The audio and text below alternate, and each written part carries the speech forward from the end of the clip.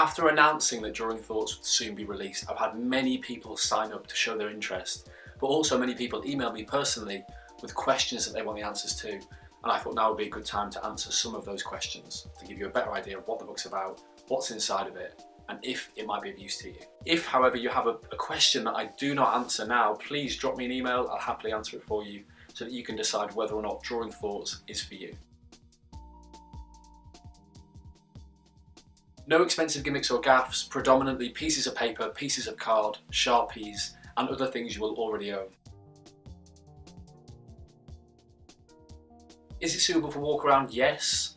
Some of the methods in the book have been created, tested and worked in a professional walk around situation.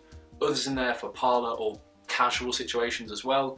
And there are a couple of methods in there that you can use on stage if that's your forte as well. So yes, walk around is fine. Long answer, but you got it.